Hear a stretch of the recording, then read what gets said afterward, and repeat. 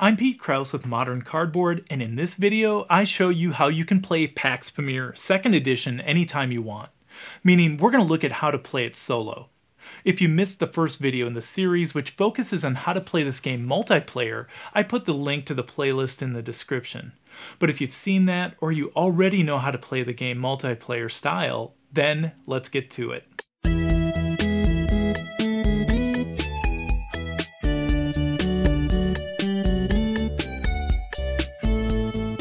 So for the solo game of Pax Pamir, you're going to alternate turns with an automated opponent you operate called the Wakhan. The Wakhan uses what I like to call a logic tree approach to the decisions she makes, which we'll learn, and she also has some rules which differ from the human player to give you the feeling a bit that you aren't just playing against one player, but maybe two other players. So on the Wakhan's turn, you'll draw a card which lists the actions she'll try to perform, and this card also has selectors which show which market card she'll choose, which region she'll choose from, or what coalition she needs to be loyal to, if any of that's needed. She also uses a separate card priority reference you refer to anytime she needs to choose a card from her court, or even sometimes from your court. So I said the Wakhan differs from you in the way that she plays a bit. Before we talk about the differences, let's talk about what's the same first. So some things that are the same is the Wakhan has to have enough rupees to purchase cards from the market, pay bribes, and to pay for actions. You'll see that dominance checks and scoring work the same for her as well. She gets 2 actions on each of her turn and can take bonus actions from cards in her court that match the favored suit, just like you. Where she's different though is that she uses an action called Radicalize, which combines the core actions you take of purchase and play into one action. Ooh. This seems really overpowered at first, but it balances out by some automated things she does that are maybe not quite as smart as what a human player would do. Hey! Another difference of the Wakhan is that she is loyal to every coalition. So thematically, she's supposed to be like a radical new religion sweeping through the land, and she does not discriminate between Russian, British, or Afghan. By always being loyal to every coalition, this means that she'll always score during a successful dominance check, and she can hold patriots and prizes from each coalition and doesn't ever have to abandon an old loyalty. Lucky, right? Well, again, these things are offset by some of the not-so-smart automated decisions the Wakhan makes. From time to time, the Wakhan will need to choose a loyalty to make decisions about what block she places on the map or what block she'll battle or move. But always think of her as being loyal to all coalitions. Now, there's a few smaller differences with the Wakhan that I'll point out as we go, but I think this is enough info to get started. By the way, the Wakhan can also be added to a 2-player game to spice it up a bit as an option. We'll focus on the solo game here, but I'll point out how the Wakhan would work in a 2-player game as we go. There's just a couple small changes you'll need to make when adding the Wakhan to your game. When putting your market deck together, treat the Wakhan as a player. So for the solo game, each of your 6 piles will get 7 court cards, and then add your dominance check and event cards to this market deck, the same as you would for the multiplayer game. So make some space for the Wakhan a little bit more than you would for a normal player. Because at least in some of my games, I keep having to shift the Wakhan around as its court can get quite big at times with the Radicalize action. Shuffle the Wakhan deck that looks like this and place them face down. The Wakhan gets a player board and cylinders, but no loyalty dial, since she is loyal to all coalitions. So you ask, Pete, where do the gifts go? Well, they get placed on this Wakhan card that goes next to the player board, and then you'll also want to keep the Wakhan's priority card close by. The Wakhan always takes the first turn of the game. For a 2-player game, the Wakhan is placed next to the player who chooses their loyalty last, and the Wakhan still gets to take the first turn of the game.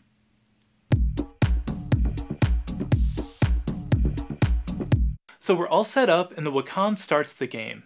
On her turn, like you, the Wakhan gets 2 actions, and then she'll take any remaining bonus actions from any of her unused court cards. She goes through cleanup, and then her turn's over. So I'll start by explaining how the Wakhan works when there is no dominance check card in the market, and then we'll look at what changes a dominance check card in the market makes for her. To take the Wakhan's turn, you flip over the top card from the Wakhan's deck, and then take the top action if you can, or skip to the next one if you can't. If you get to the bottom of this list and the Wakhan still hasn't used her 2 actions, then start at the top again. The actions in the center of this card are made up of both card-based actions where the Wakhan will need to have a card in her court in order to take the action, or the actions are variations of her core action of Radicalize. Remember that Radicalize is a special action for the Wakhan that combines purchase and play into one action. The Wakhan will almost always be able to use her 2 actions, as you'll see with the Radicalize action. So for an example, we look at this card and see that the first action is Build. Since the Wakhan doesn't have any cards in her court, she won't be able to take any of the card-based actions yet. So she skips to the next action of Move. She'll skip this action as well for the same reason as the first action, and then moves to the bottom action of Radicalize. To take the Radicalize action for the Wakhan, we first refer to the red and black arrows along with the top of the Wakhan deck card to determine which card she'll purchase from the market. The black arrow lets us know what column she'll purchase from, and the red arrow lets us know what row she'll purchase from. So for this example, the Wakhan purchases a card from the second column, bottom row. So we go to the market and see that the second column, bottom row is this card, and this is the one she'll purchase. She'll spend 2 rupees, and instead of adding this card to her hand, it'll get added to her court. And she doesn't have to pay a bribe because I don't rule Herat. Next, she resolves her tribe impact icon here by placing one of her cylinders on the Herat region. If there were more than one card in her court, then she would refer back to the red arrow to see if she places the card to the left or right of the other court cards. As you see, the red arrow points to right. The Wakhan has 1 action left, so we go to the top of the action stack again. She still doesn't have a build action, and she doesn't have any pieces to move. Even though she has the move action, she can't use that. So she'll have to use the Radicalize action again. Again, she chooses from column 2, bottom row. But since this card is gone and she can't buy cards where she's placed a rupee this turn, you just switch to the opposite row. And she purchases the card from column 2, top row. Since I don't rule the Transcaspia region, she doesn't have to pay me a bribe. And then she adds this to the right of her court. Again, this is because the red arrow points to right. Next, she resolves the impact icon and places a spy on the Transcaspia card because there's no cards in my court from Transcaspia or any other cards from Transcaspia on the table. This ends the Wakhan's actions for the turn, and even though this political card matches the favored suit, she can't use either of the actions because she doesn't have any pieces to move, nor does she have any cards that she could betray. And we'll get to the betray action and you'll see why in just a minute. So she can't take any bonus actions and finishes her turn by refilling the market. And then she passes the turn over to you, which you would just take your turn like we did in the first video. Not too bad so far. So let's look at some other scenarios the Wakhan will get herself into when taking the Radicalize action. So at times in the game, the Wakhan will inevitably not be able to afford the designated card in the market. Let's go back to our scenario where the Wakhan is supposed to buy the bottom card from column 2, but this time let's say she doesn't have any rupees. If this is the case, you keep moving to the left of the indicated card until there's a card she can afford. Since the Wakhan has no rupees, she'll purchase the card from the bottom row of the 0 column. Alright, and then we'll say she gets to take the Radicalize action again on this turn, and she'll do the same thing, except this time in the top row. So she continues to move to the left until there's a card she can afford, and since she doesn't have any rupees, she'll purchase the 0 column card from the top row. If the Wakhan radicalizes a card where she can't afford a bribe she has to pay to you because you rule the region, she must instantly discard the newly purchased card. Maybe a strategy is making sure that the Wakhan runs out of rupees. So now that you know how to take the plain Radicalize action, let's move on to the Radicalize action, which includes special instructions that you will encounter. When there's a Radicalize action which contains a condition like Radicalize a card that would place the most armies and or roads, or Radicalize is a card that would place the most spies and tribes, then you always look for a card in the market that is the best value that the Wakhan can afford. If there's a tie, then ties are broken with the cheapest card, then purchase a card with the highest card number. If there are no cards that meet the condition that the Wakhan can afford, then skip this action and move to the next.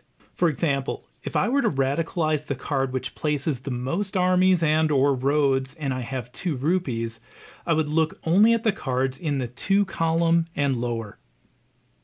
Find the one which places the most armies and roads, and then purchase that one. So the last thing on adding cards to your court, when you resolve impact icons for the Wakhan, there's some tweaks that you'll make. For the add army and add road impact icons, use your Wakhan card to determine which blocks the Wakhan will use for the turn. Look at the 3 coalition icons at the top of the Wakhan card and start with the leftmost icon. If no other player is loyal to that coalition, this is the color blocks that the Wakhan will place for the turn. She'll also use those to battle or move if she has those actions. If someone is loyal to this coalition, then move to the next icon from the left. If you purchase a Patriot for the Wakhan, then you'd also use the same method when placing armies or roads for the Patriot card, and ignore the color of blocks the impact icon shows on that Patriot card. When placing roads, you determine the border they're placed on by using the region selector found on the bottom of the current Wakhan card. Match the icon as found on the selector with the icons as found on the map. Start from the left and then work your way to the right. If you make it through all of the icons and still have roads to place, start again at the left and then continue to work through the icons until all of your roads are placed. So for example, I need to place 3 roads from City of Ghazni and 1 army. The first thing I need to do is figure out what color blocks I'm going to place. So I go over to this pragmatic loyalty selector and I see the first icon on the left is Russian. If we look at my loyalty, I'm loyal to British. So that means that the Wakhan is going to place Russian blocks. So I need to place 3 yellow roads in Kabul. So I go to my region selector and find my icons, and the first road I'm going to place is between the border of Kabul and Punjab because Punjab has a circle symbol. If I move to the right, then the next road is going to go between Kabul and Kandahar. And if I move to the right again, this is the symbol for Persia. That doesn't border Kabul, so I keep moving to the right. And this is the border of Herat and Kabul, which I can place a road on. And then I just need to place 1 army on Kabul. And so now Russia is the dominant coalition. Ooh. So when placing spies, and there's more than 1 court card on the table from the same region, use the priority reference card to narrow this down just to 1 card. So in this example, there's 2 cards on the table from Transcaspia, and I need to determine where to place the spy for the Wakhan. Start at the top of the card priority list and then work your way down until there's only 1 card remaining. In my case, the decision is to place the spy either on the Wakhan's newly placed card or on the card in my court. The first line in the list says that I place a spy on an opponent's card. So I place one of the Wakhan spies on my card. If there were 2 cards from Transcaspia in my court, I would keep going down this list until only 1 card remained. By the way, the Wakhan does not place spies on cards where it already has the most spies. So if this card already had one of my spies on it, then we would go down the list until I found a card that it would work on. I'm throwing this one in there because it has to do with impact icons and a difference for the Wakhan. The leverage icon works the same when the Wakhan radicalizes a card to its court. The Wakhan takes 2 rupees and adds them to its supply. But when a card with the leverage icon is discarded from the Wakhan's court for whatever reason, and the Wakhan doesn't have any rupees to repay the supply, the Wakhan doesn't have to discard cards like you would. For the Wakhan to take a card-based action, she'll first need to have a card in her court where the action is present. And then she'll need to meet the requirements to take the action, like having enough rupees or ruling a region to take the build action. If the action taken is from a card that matches the favored suit, it doesn't count against the Wakhan's 2-action limit, same as for you. If the Wakhan has the same card-based action on 2 or more of the cards in her court, then you'll have to use the priority reference card to narrow this down to just 1 card. If there are cards in the Wakhan's court that don't get used, and the Wakhan has used up her 2-action limit, then she'll be able to take 1 action from any cards matching the favored suit as a bonus action. The Wakhan can only use 1 action per card per turn, just like any other player. One more thing about cards is that if the Wakhan has a card in her court with a special ability that says you may do something, the Wakhan always will. Card-based actions are mostly the same for the Wakhan, but there's a few differences that I'll point out. These probably took me the longest to memorize out of any of the rules for the Wakhan, so you'll probably want to keep the rules nearby, and these are found on about the last page of the rulebook for the Wakhan. So the gift action works about the same for the Wakhan, except she'll always buy the cheapest gift she can afford, placing it on her player aid card. By the way, the gift action's quite powerful for the Wakhan. Since she's loyal to all coalitions, she never loses her gifts, and they count as loyalty points toward any coalition during a successful dominance check. I believe for this reason, the gift action is not found on any of the Wakhan cards. So the only way the Wakhan can take a gift action is if she uses it as a bonus action after she's used up her 2-action limit. For an example of the gift action, at the end of the Wakhan's turn, she has City of Ghazni, which matches the favored suit, and she takes the gift action as a bonus action. She has the 2-cost gift space available, so she spends 2 rupees and places one of her cylinders on the 2-cost space on her player aid card. Next, we'll talk about the build action. When the Wakhan takes the build action, she only builds armies, not roads, and builds them in the leftmost region as noted on the region selector on the current Wakhan card. She also has to rule the region to take the build action, just like for the multiplayer game. By the way, if she only rules 1 region, then you won't need to use the region selector on the Wakhan card. So the Wakhan will spend as much money as she can on armies. For example, the Wakhan rules Persia and takes the build action from her bulk arsenic mine. I always slide the card a little bit to show that I'm using the action from the card. That way when it comes to bonus actions, I can see that I've already used the card and I won't be able to use it for bonus actions if it matches the favored suit. The next thing we need to determine is what color blocks the Wakhan is going to place. So we look at her loyalty, and since I'm loyal to British, she will choose Afghan, so she'll place green blocks. She has 4 rupees and spends all of them to place 2 armies in Persia.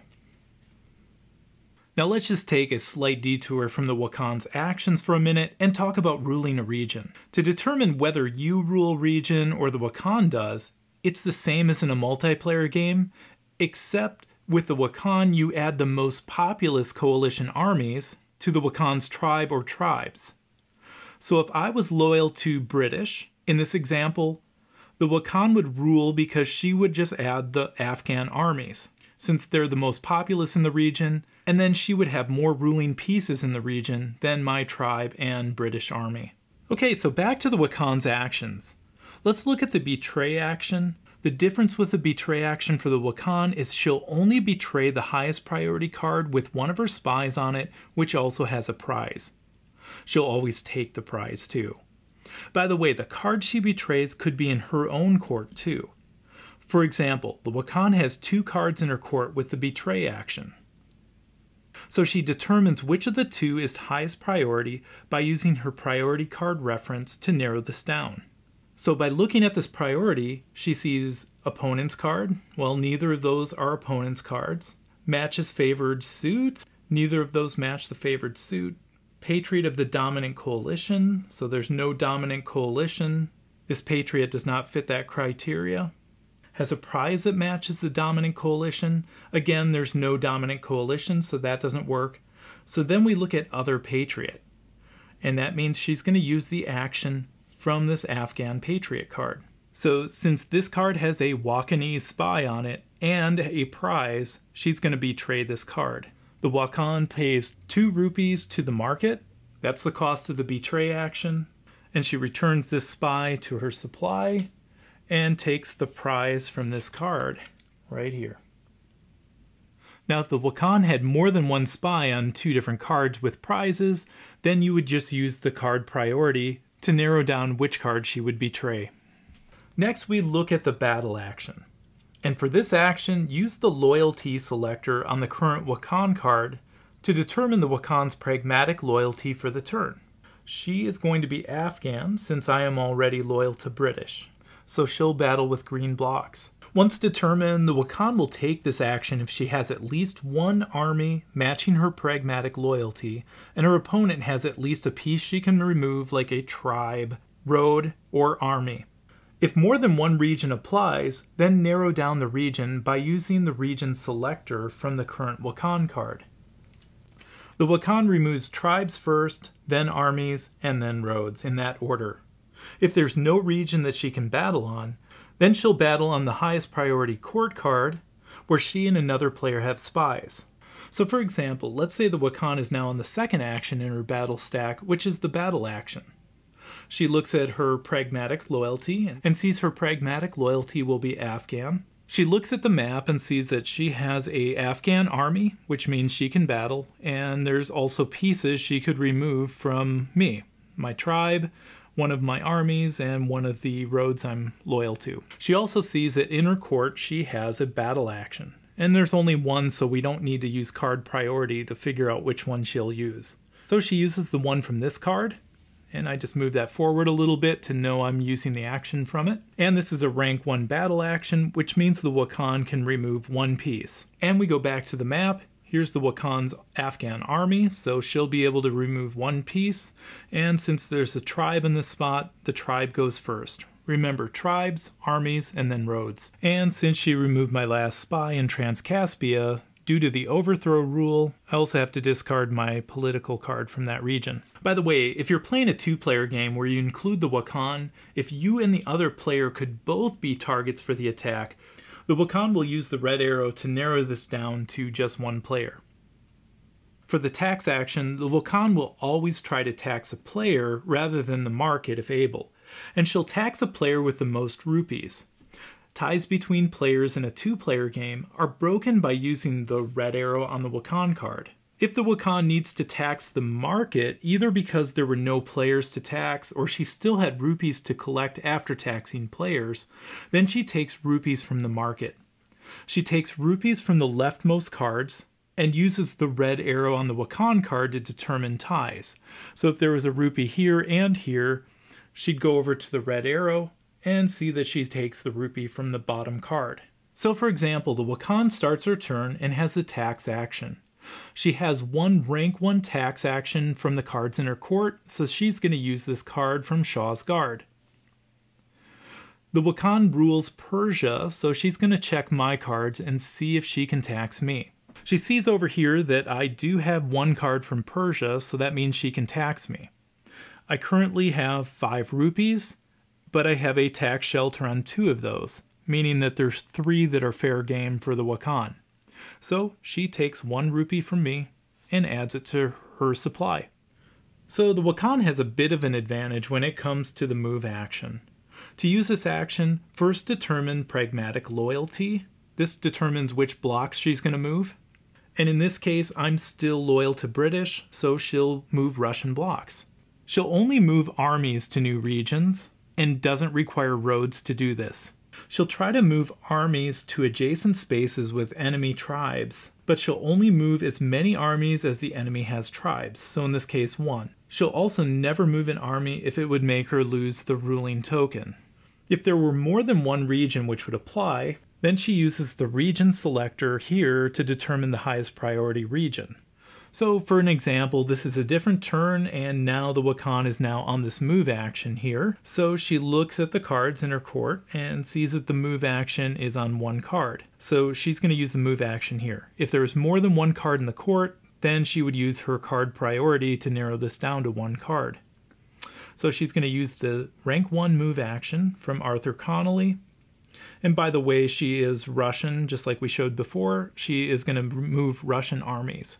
So going back to the map, there's one Russian army, and she's only going to move that to adjacent spaces with an enemy tribe. And I have a tribe in Herat, and I'm her enemy, so she's going to take her Russian army and move one space into Herat. Now in future turns, she wouldn't move any other armies here because she has one army that equals my tribe. If I had two tribes here, she may have the option to move another army into Herat. So that's a run through of the Wakhan's card-based actions. It's very similar to how you'd play them, except there's a couple notable AI-friendly exceptions, we'll call them. For bonus actions, if there are any cards in the Wakhan's court which match the favored suit that haven't already been used for the turn, then the Wakhan will use one action if possible from each. She'll take the action from the leftmost card and start with the left action first. If she can take the left action from this card, then she moves to the next card from the left. If she can't take the left action from this card, and there's another action listed on the card, she'll try to take that action. So it's the end of the Wakhan's turn, and she's only used an action from this card for one of her actions. She hasn't taken bonus actions yet, and the favored suit is economic. She has two economic cards she'll be able to take bonus actions from. So she starts with the left card, so she'll take the tax action, which is the left action, if she can. So she rules Persia, and that means she'll be able to tax me if I have a card from Persia, which I still do. So she's going to take 1 rupee from me, and 2 of these have a shelter on them, and I have 5 rupees, so she can still tax me for 1. So this card's done, and then she'll use bulk arsenic mine, and be able to take the leftmost action here, which is the build action. I do rule Persia, so I could build in Persia, and I have 3 rupees. So that means I'm going to build 1 Russian army, since the pragmatic loyalty is Russian, in Persia. So I take 2 rupees, and then build 1 army in Persia. So again, just a reminder, you can only use 1 action per card per turn. So once you take a bonus action from a card, you're done. You can't take the other action. This is the same rule that applies to you as well. So after you take bonus actions, then it's the end of the Wakhan's turn. At the end of the turn, if she needs to clean up any of the cards from her court because she has too many cards, then you just use the bottom part of the card priority reference card to narrow down all of the cards in her court to just 1 card and then discard that card. Then repeat that if necessary. So for example, the Wakhan has 5 cards. She has 1 purple star, which means she can only have 4 cards in her court. So she's going to have to narrow down which card out of these 5 she needs to discard. We go to the card priority reference, and the first thing it says is discard a non-political card. And so we look at these cards. This one's the only political card. The rest are not political cards. So we have to choose between these 4. The next thing it says is a non-patriot. So this one's out. This is a patriot. Now we choose between these 3 and find out which one we're going to discard. Non-leveraged. None of these cards are leveraged. Look for a card that has more spies than the Wakhan spies. So none of these have spies on them. Look for the card that has the fewest spies. Well, none of these have spies, so we keep narrowing it down. Lowest rank is next. They're all rank 1 cards. Then the next one is a card that's not matching the favored climate. Economic is the favored climate, so these 2 are out, and we're down to 1 card. This card gets discarded. If the Wakhan had still over 4 cards in her court, then you would do that again. Then the Wakhan refills the market, just like you would on your turn.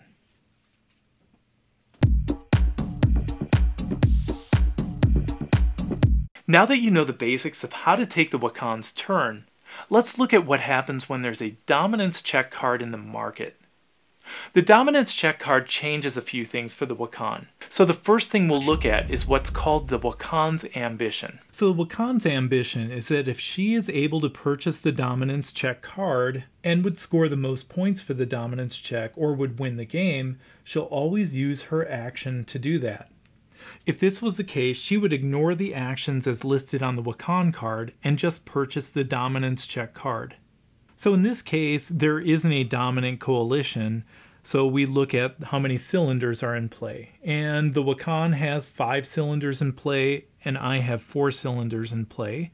So the dominance check comes out, and the Wakhan needs to take an action. So with the Wakhan's ambition, she would want to buy this card if she could. She has to have 5 rupees. It's pretty expensive right now.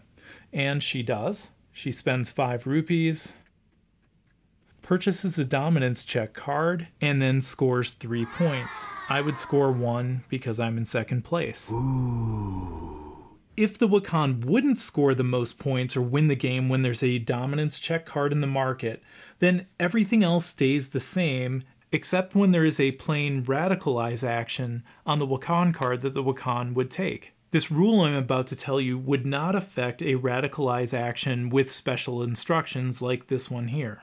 So when the Wakhan takes a plain Radicalize action, instead of using the arrows here to determine which card she would purchase from the court, if there is a dominant coalition like we see here, British is dominant, and the Wakhan can't score the most points, then the Wakhan would want to buy the cheapest patriot loyal to the dominant coalition so she could gain another loyalty point for a successful dominance check. If no patriots available, then she would want to buy the cheapest card with the most armies or road impact icons. If neither of these apply, then just treat this like a normal Radicalize action and go back to using the arrows to decide which card from the market the Wakhan would purchase. Okay, so for an example, the dominance check card appears in the market, and in this case, the Wakhan would not score the most points or win the game. British is the dominant coalition, so I have 1, 2, 3, 4 loyalty points, and the Wakhan over here has 1, 2, and then she gets an extra point, always for her loyalty dial since she's loyal to every coalition. So it's 3 points to 4. So in this case, she wouldn't want to purchase the dominance check card, so when she takes this plain Radicalize action for her turn, she'll want to purchase the cheapest patriot that is loyal to the dominant coalition, right here in the 0 column, so she'll purchase this one. Now, if there was no patriot that she could afford that was loyal to the dominant coalition, then she would purchase the card that has the most road or army impact icons on it. And most likely she would, if she had 2 rupees, she would get this one. If she didn't have 2 rupees, she would purchase this one here because it's cheaper than the 1 cost and the cheapest card breaks a tie. If she couldn't do anything on her turn, then she'd go back to using the arrows on this card and just Radicalize a card the old-fashioned way. Now, if there is no dominant coalition, then the Wakhan would buy the cheapest card with the most spies or tribe icons from the market. If there's no cards with spies or tribe icons that she can afford, then she just buys a card from the 0 cost column. This doesn't happen often, but every now and then you run into a situation where there's no cards that the Wakhan can afford with spies or tribes, so you just Radicalize a card from the 0 column. So for example, there's a dominance check card in the market. The Wakhan's ambition would not kick in since she would not be in the lead. There's no dominant coalition, so we'd look at cylinders. The Wakhan has 3 in play. I have 3 in play, so we're tied. She wouldn't win the game or score the most victory points. So let's say she takes her plain Radicalize action. We go back to looking at the market, and she would Radicalize the card with the most spies and or tribe icons on it that she can afford. In this case, she has 5 rupees, so she could afford any card in the market. So we have 1 card with 2 spies, 1 tribe, 2 spies, 1 spy, 1 tribe, and 2 tribes. So this is going to be the card. The cheapest card always breaks the ties. Since there's 2 spies here, 2 tribes there, or 2 spies here, the cheapest card wins. So she purchases this 0 cost card and adds that to her court. Alright, now we've covered everything with the Wakhan's turn, so let's talk about scoring. Now, when it comes to scoring, everything is the same with the Wakhan for scoring except when it comes to a successful dominance check. The Wakhan always scores since the Wakhan is always loyal to every coalition.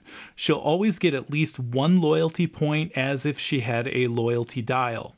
Then you add her patriots, prizes, and gifts from the dominant coalition together for her loyalty points. Ignore all the other patriots and prizes. And remember that her gifts apply to every coalition, so each counts as a loyalty point during a successful dominance check. So the next video will tie all the things we learned together, and I'll post this to the playlist as soon as it's available. You can find the link to this down in the description, and I hope this helps get this game to the table for you. If so, share it with friends, subscribe to the channel, and consider supporting this channel over on Patreon, and we'll see you next time.